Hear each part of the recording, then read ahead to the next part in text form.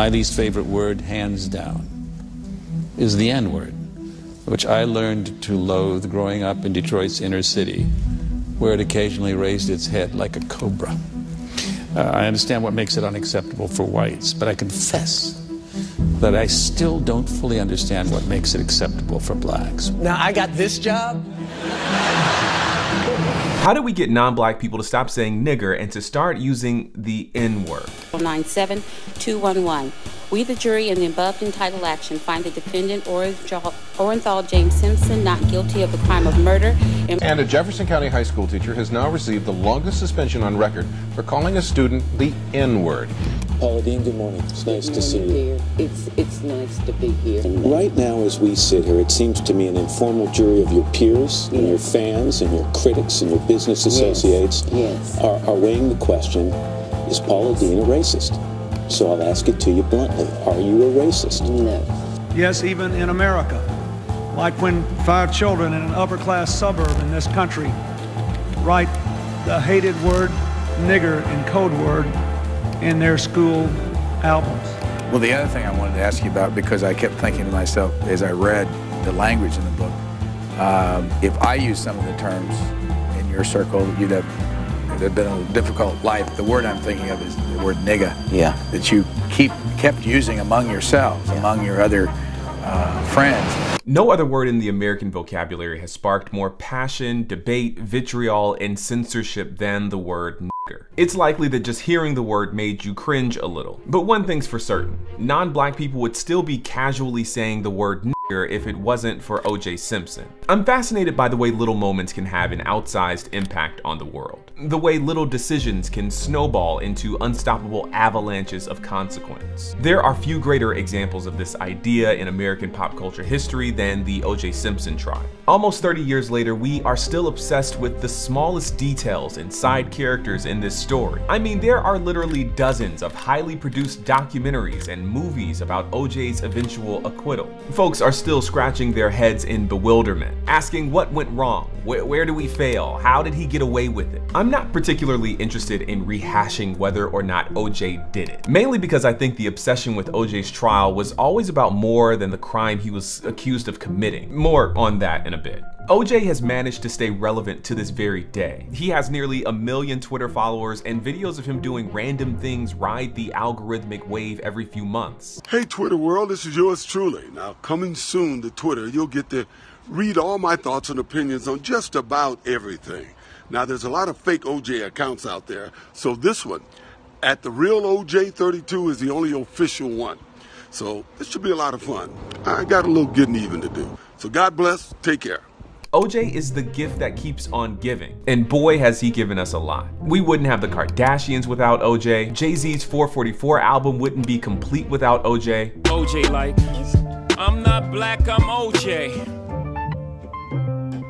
Okay. And most importantly, non-black people would still be casually saying without OJ. Technically, we should thank this guy. That's Chris Darden, the black man tasked with prosecuting OJ for the 1994 murder of Nicole Simpson and Ronald Goldman. Chris Darden may be the most unlucky man in the history of American jurisprudence. The attorney for the man accused of killing rapper Nipsey Hussle is withdrawing from the case. Chris Darden, the former LA County prosecutor who was on the OJ Simpson murder trial, he noted that he and his children have received threats since he took on the case. Yeah, that's rough, but he should also be recognized as an unsung hero in meaningfully changing racial discourse forever. It's no secret that the OJ trial, known as the trial of the century, stopped being about OJ at some point in the legal proceedings. Whether intentionally or by chance, OJ's trial became a proxy for the never-ending, eternal debate on race in America. 63% of whites feel that OJ Simpson can get a fair trial, while 61% of blacks say he cannot. Has race now taken center stage as we continue dissecting this courtroom drama? And through the course of the trial, it became explicitly about the word nigger. There's a specific moment when this happened. It was when OJ's legal team discovered that the lead detective in the case, Mark Furman, routinely used the word nigger to describe black people. And you say on your oath that you have not addressed any black person as a nigger or spoken about black people as niggers in the past 10 years, Detective Furman. That's what I'm saying, sir. and that there were recordings of him doing so, while bragging about brutalizing black people. You ever try to find a bruise on a nigger? Pretty tough, huh? As you can imagine, doubt was immediately cast on whether or not the crime scene evidence that he discovered could be trusted. Questions swirled about whether or not he planted the now infamous glove to frame a successful black man. People wondered if the LAPD, notoriously cruel toward the black community, could even be trusted to carry out a fair assessment of the accused multi-hyphenate entertainer. OJ's defense made such a big deal out of this blockbuster revelation that the entire case became about these tapes, and by extension, the word nigger. As you can imagine, the prosecution hated this angle. But I'm so offended by those remarks, I would rather not stand at the same podium at which he stood a few moments ago. The issue here is whether this defendant killed Nicole Brown or Ron Goldman or not. The issue here isn't my ethics. The issue here isn't racism. The issue here isn't Detective Furman. This case is a circus, and they've made it a circus. The defense, led by Johnny Cochran, was seizing control of the narrative by centering one of the bloodiest words in American history. The prosecution was going to have to convince a majority black jury to trust the integrity of their star witness, Mark Furman, after hearing him commit the cardinal sin of racism and break the nigger rule of 1968. If you've never heard of that rule, that's okay, I made it up. Okay, I didn't make it up, I just made up the name, but it's real. The rule is simple. After the year 1968, the word nigger is to be avoided, only permissible when quoting someone else. This rule is pretty intuitive, but Republican political strategist Lee Atwater gives it some helpful context in what are known as the Southern Strategy tapes. Yes, I know, another set of tapes, but bear with me. This political strategy was designed to help Republicans capitalize on the racial hostility of Southern white people after the Civil Rights Movement. Here, I'll let Lee Atwater explain it himself. You start out in 1954 by saying nigger, nigger, nigger. By 1968, you can't say nigger, that hurts you, backfires, so you say stuff like force busing, states' rights and all that stuff. And you're getting so abstract now, you're talking about cutting taxes and all of these things you're talking about are totally economic things, and the byproduct of them is blacks get hurt worse than whites. Atwater's description is the Cliff Notes version of how the word nigger became politically unsayable as an insult. And in many ways, this development was great. For nearly 400 years, the word had been used to harm, control, demean, and categorize black people as a subhuman species. And suddenly, the tide of public opinion had rendered it virtually untouchable by 1968. This is largely a testament of the incredible narrative success of the Civil Rights Movement. Being racist in explicit terms wasn't cool anymore, and the country knew it. There are, however, a few problems still present here. One, the intentional and sinister abstraction of racism that Atwater describes. That has forever changed the identifiability of racism and has thrusted us into an era of what one author describes as racism without racists. Secondly, just because the word became politically unsayable in popular culture as an insult doesn't mean that it completely fell out of the American lexicon. For starters, I was born in the early 90s and have been called a nigger in my lifetime. Bigots still exist. Have you heard of Call of Duty? This means that the word still holds a great deal of potency as a slur to this very day. For many black people today, hearing the word is startling and angering because the dehumanizing intent is so clear. I called you a nigger. You're a nigger. Nasty f***ing nigger. Okay. It's mind-boggling that even after being told of the demeaning and lethal power of the word, some white people still want to use it. I don't know what to do when I hear my friends using this word in a song. I don't know what to do when it's all the time. Words don't have meaning without context, okay? When I was young and I used to go see my family in Philadelphia where my dad was from, they will all call him Billy. His name is William Paul Coates.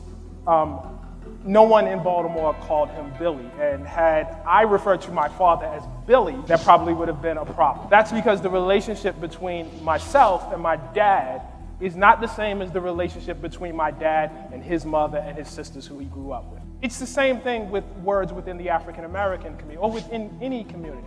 My wife, with her girlfriend, who used the word bitch. I do not join in. I don't, say, hey, I want to. The question one must ask is why so many white people have difficulty extending things that are basic laws, of how human beings interact to black people. The history of the word nigger has laden it with barbs so intractable that even hearing someone use the word to quote someone else using the word is just unacceptable. And for the most part, we've all agreed to that. Today, up until the mid-1990s, it was common for public figures to just blurt out the word when quoting someone else or asking a question. Whenever Douglas said nigger, the Democratic papers changed it to Negro. That's why I went back to the opposition transcripts, because they didn't have those embellishments and those edits, and that's softening. Back to OJ's trial. Johnnie Cochran's plan to introduce these nigger tapes into the trial would make the word a constant part of the courtroom discourse, which would inevitably extend to the nearly non-stop news coverage of the case and naturally embed itself into the national conversation around America. Water coolers and barbershops and dysfunctional family dinners would suddenly be littered with the word nigga.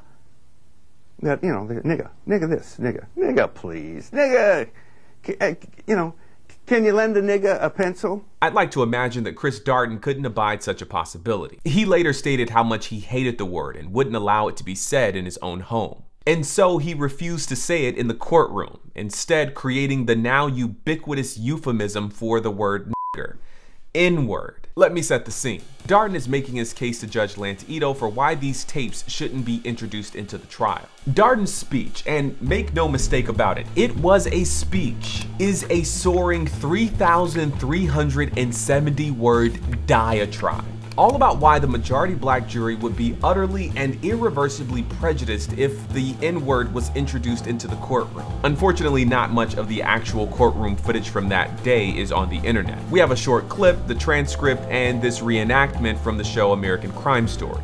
The N-word is a dirty, filthy word, Your Honor. It is so prejudicial and inflammatory that the use of it in any situation will evoke an emotional response from any African American. We're talking about a word that blinds people.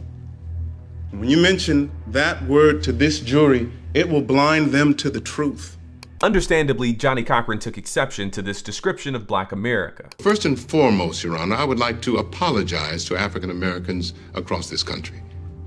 It is preposterous to say that African Americans collectively are so emotionally unstable that they cannot hear offensive words without losing their moral sense of right and wrong. They live with offensive words, offensive looks, offensive treatment every day. Darden refers to the N-word 5 times, never once uttering the actual word. I actually looked through the New York Times archives. There's no trace of the N-word being used in this way. In fact, they'd only printed something about an N-word once, and they were referring to nuclear power. Christopher Darden gives the American people in the most closely watched trial in history an alternative and changes the course of racial dialogue forever. That is perhaps the most incredible part of the story. Not only Chris Darden's refusal, but also how willingly society adopted an alternative to a word deeply embedded into our vocabulary. Hello, friends. I'm making this video to talk about the most regretful and shameful thing that I've ever had to talk about publicly. Are you a racist? No, I'm not. I'm not a racist. I never should have said what I said. It was wrong.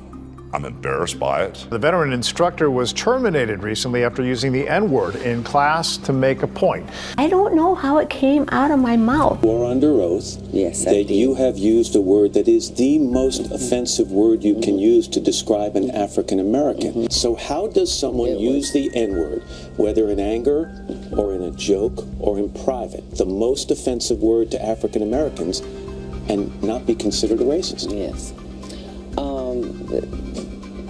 The day I used that word, it was a world ago.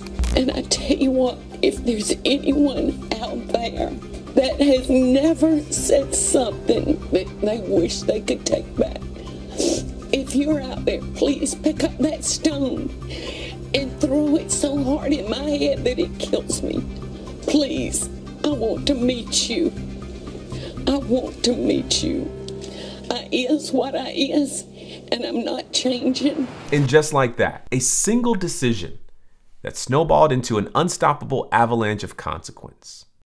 Hey, thanks for watching. If you like this video, why don't you give it a like and consider subscribing. I'm just getting started, so those kinds of things go a long way. I'll be making explainers and deep dives just like this one on topics of race and politics and popular culture and whatever else you want me to talk about. So put that in the comments. I'll be looking through for some really good ideas. Until next time, peace.